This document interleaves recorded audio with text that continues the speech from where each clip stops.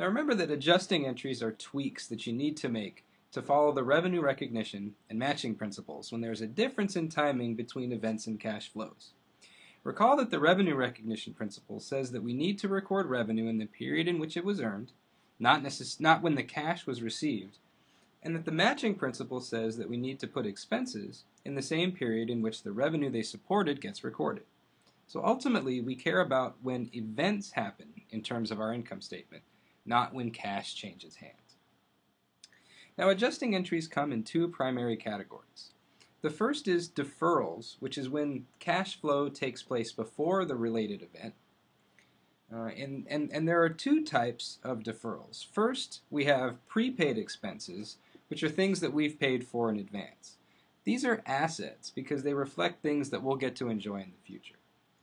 The other category is unearned revenue, which reflects deposits that customers have given to us in advance.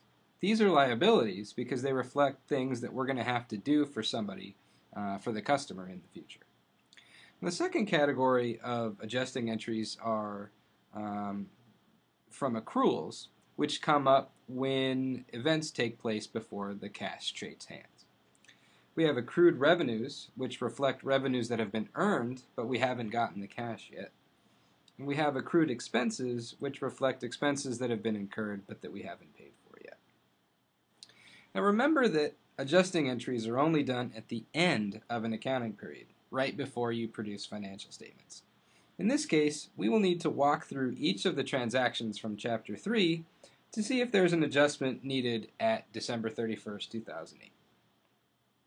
So we'll basically be asking ourselves if something was used up. And so when I put these entries in my related T accounts, I'm going to actually put them in red. So if you look back to Chapter 3, Transaction 3 said that we had paid $4,000 for 4 months worth of rent on October 1st. This actually works out to be $1,000 per month, and so at December 31st, we've used up 3 of those months. Therefore, we need to transfer $3,000 of prepaid rent to the income statement by debiting rent expense for $3,000 and crediting prepaid rent by $3,000.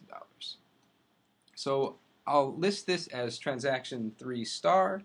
We will end up debiting that rent expense for $3,000 and we'll credit prepaid rent for $3,000. And so I can stick this into my T account, and so I'll add in additional $3,000 in prepaid rent, and I'll add in $3,000 of rent expense. And what this does is this ends up leaving us with $1,000 in prepaid left, which makes sense because we only have 1 month worth of rent left to enjoy. Now, transaction 6 said that we had purchased $1,200 worth of office supplies. And if you take a look back to our problem, it states that a review of our office supplies at the end of the year highlighted that $900 was still on hand. And so what this means is that we must have used up $300.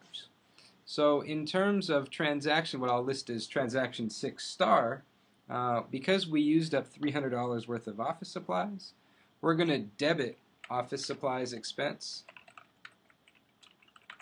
for $300, and we're going to credit office supplies for $300. Now the problem also says that depreciation expense for the month of December was $1,500. Remember that depreciation expense is our way of allocating part of the cost of a long-lived asset to the income statement in line with usage of that asset. So we always keep the original asset at historical cost in the asset account, and then any amount that's allocated to depreciation expense goes into a contra asset account called accumulated depreciation. So what I'm going to do in this case is record transaction 10 as a debit to depreciation expense for this $1,500, and I'm going to credit accumulated depreciation for $1,500. And in my T accounts, I'm going to add that in as a credit to accumulated depreciation and my debit to depreciation expense. Now we're also given that Flanders paid his employee Rod $500 in wages for the week of December 28th, but he actually paid those wages on January 1st of 2009. This means that as of at the end of 2008, the day that we're producing financial statements, we actually haven't paid Rod anything. However, Rod has earned 4 days worth of pay, so we're going to need to accrue for that expense.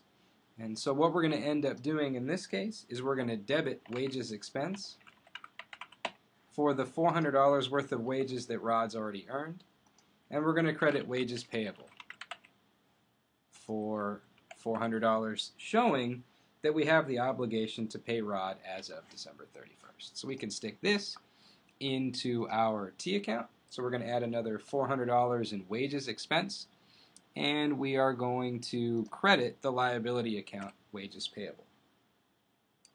So now that I've posted my adjusting entries, it's actually time to prepare an adjusted trial balance. So I'm not actually going to walk through the calculations and the preparation because it's just carrying over the balances from T accounts. So this is going to be one of those things that you're going to want to review on your own. So the next step is to close out all of our temporary accounts through closing entries so that we can produce our income statement. Now remember that temporary accounts are ones that are used for only one accounting period. These are going to be revenues, expenses, and dividends. While permanent accounts are things that carry forward from period to period, also known as things on the balance sheet. I'm going to end up using blue to illustrate my closing entries in these T accounts.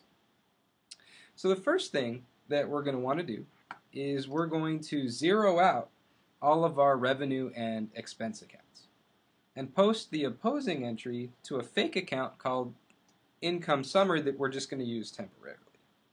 So any revenue accounts are going to get zeroed out through a debit to revenue and a credit to income summary. So since we, in our T account, we have a total of $12,500 in service revenue, we're going to be able to debit service revenue by $12,500 to close that entry, and we're going to have our corresponding credit to income summary for $12,500. So the journal entry for this, I'm going to call this transaction C1 is a debit to service revenue for $12,500, and I'm going to use income summary to temporarily store that revenue that was recorded during the period. Now, expense accounts are going to have the opposite effect. We're going to zero out them through a credit to the particular expense account and a debit to income summary. So what I'm going to end up doing is looking to my T accounts and seeing which of my expense accounts are actually open. And so what I'll end up seeing is that I need to close out wages expense of $1,400, utilities expense of $500, rent expense of $3,000, office supplies expense of $300, and depreciation expense of $1,500.